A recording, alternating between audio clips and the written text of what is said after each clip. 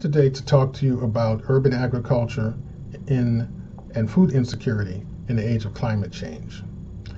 To me, this is a very important topic because food agriculture is how we live as people. Every day we eat food, every day we need food. But with climate change, agriculture, the way it traditionally is, by seasons where there's rain, that's pretty much predictable, good soil, and sunlight. These are factors that are very important for food production, but are not guaranteed in the age of climate change because of these variations in temperature, rain coming too soon or too much, which can cause flooding or drought from not having enough rain, too much heat, too much cold. All these factors are making agriculture less stable and secure. But I believe that urban agriculture is a good alternative. And so what I want to do is to spend some time today talking to you about these alternatives, because really what we're looking for is food security. We need to secure our food supply. And with billions of people on the earth and continuing to grow, we have to have some alternatives. So in addressing future challenges, I have some urban-based solutions that I'd like to talk to you about. I will talk a little bit about urban agriculture, community gardens, rooftop gardens, school gardens, controlled environment agriculture, vertical farms, green walls, and ecological cities. So why urban-based solutions? Well, if you look at this chart here, you can see that this is showing the total population on the earth and how much is urban and how much is rural, using percentages. And as you can see from the bar graph here, the light brown is urban percentage and the darker brown is rural. And if you look at the 1950s, you can see that 30% of the world's population lived in urban environments, with 70% in rural.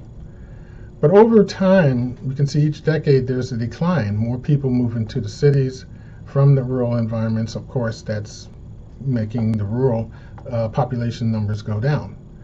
And so it seemed that around 2010, which was about pretty much a decade ago, you can see that there was a shift where over 50% of the world's population lived in urban environments and less than 50% was in rural. Now that we're in 2020, the bar graph is showing that 60% people live in cities and it's gone down to 40%.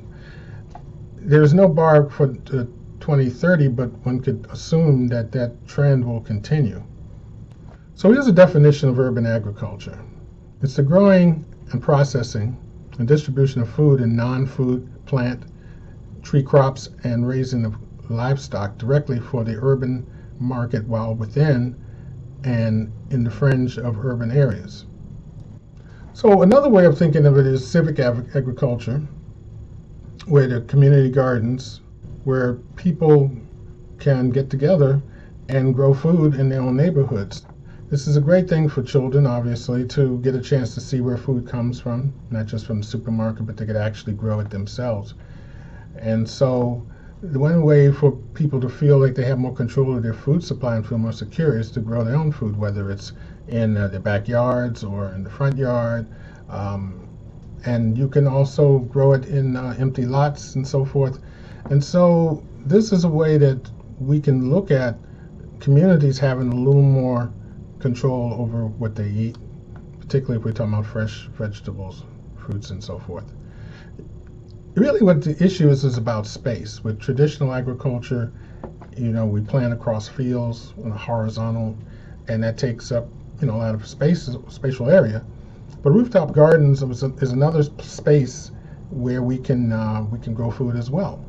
And as you can see from these pictures, there are for commercial use, for private residential use, there are many ways of doing it, large scale, small scale. But when you're thinking about these alternatives, you need to look at space as a way of creating yield that's higher. Food to school linkages is another way of looking at food through the lens of schools. And food education is important.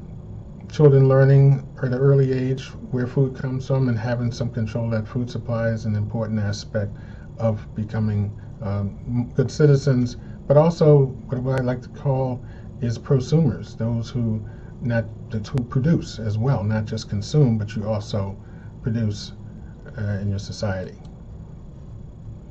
So as we say with climate change, you know, the environment is out in the natural world is not something we can control but so much. Seasonal changes are things that we have to just deal with, and sometimes seasonal change works out well, other times it can be very destructive. So that's why controlled environmental agriculture is another alternative way where you grow inside of. Everybody's seen greenhouses, so that concept of growing inside is really important.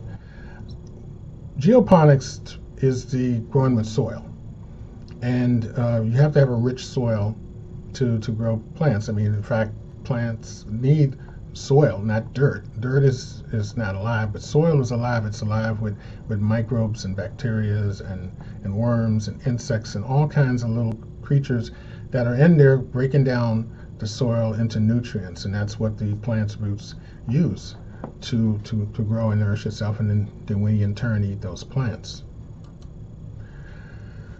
But you can also grow without soil. Another alternative is hydroponics, and that's water-based solutions where you have a nutrient flow in water. And hydroponics is a great way of creating more food through use of water. It's a way of conserving the water, having the nutrients that flow and be recycled throughout the system. Plants grow faster. You can grow it inside, protected from pests, so it's organic, and vandalism, and so there are a lot of advantages. Of course, you need to have the infrastructure, the pumps and the lighting and all of these things. But once you make that initial investment, then it's about maintenance, and you can grow food more often and larger volumes. Aeroponics is another way of growing food using nutrients solution. It's basically spraying the roots of the plant with sort of a nutrient mist, and that way you conserve water, and the roots get bathed, but the roots don't have to really pull or leach the nutrients like out of the soil. It's sort of free flowing, and they can just kind of pick it out the air, and it's another way of growing plants much quicker and cleaner. Aquaponics is mixing the growth of plants and fish together in somewhat of an artificial ecosystem. And as you can see in these images here, fish can be grown and contained. And with the baroponics system, there's a system where the poop from the fish is circulated into the plants as nutrients. And then the plant's roots sort of filter out those nutrients and put clean water back into the fish tank. And so this is sort of a circular system that can be built, and easily as well. As you can see, a lot of this is about vertical farms, building upwards rather than just outwards. As you can see that with space going upwards, we can put more plants in a room or even in a building.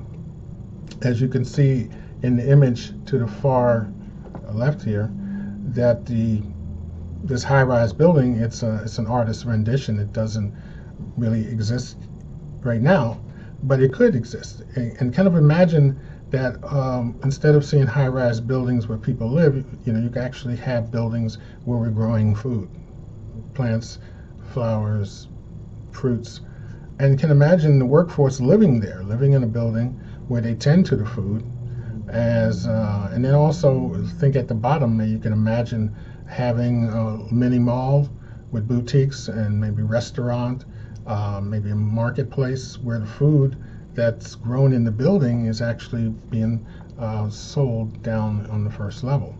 And you can also imagine this having maybe trucks going out to various neighborhoods from this building, providing fresh fruit and healthy vegetables to local communities. So it cuts down on the carbon dioxide from emissions, because instead of bringing food in from far away, you have more of a local production there, and it provides jobs for people in various areas, such as engineers and botanists and plumbers and salespeople, entrepreneurs. It could be a whole nother economy. Also, green walls, someone could think about green walls as another helpful solution to absorbing carbon out the atmosphere. Walls can be decorative, but also is functional to lower the heat island effect, bring the temperatures down and cool it, as well as provide oxygen. And if you wanted to grow herbs and vegetables and lettuces and so forth, you could have smaller versions of green walls in your backyard and so forth. So once again, these are almost vertical farming. It's kind of going upwards on the side of buildings. We talked about being on the tops of roofs. And so all of these are just the beginning of us thinking about a notion of creating the ecological city or ecological cities. It's a term that's been around for a while, but I think it's a term that we need to revisit and move forward. Continue to talk about how do we make cities ecological, meaning that their ecology is part of the whole aspect of living in a city, and that part of that is food production. Some of it can be done in shipping containers as well. These are secure places where we could grow food using vertical farming. If there's flooding or any reason to move these containers, you can move them to higher ground, you can move them to different neighborhoods. They're safe and secure. Buses, there was an image of a bus there, the interior, where some can even, like old school buses, you can grow food in there. It could be a garden bus, or it could be mobile farms where you could drive food to various neighborhoods and serve vegetables like in a marketplace out of a bus. So really what it comes down is to innovation. If we want to deal with climate change, we need to think about what are the ways that we can change our cities to be more environmentally balanced and more ecological and provide more food security.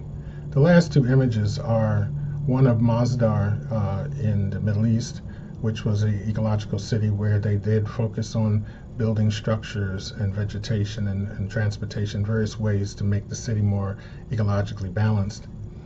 The other last image is once again an artist's rendition of a possible future.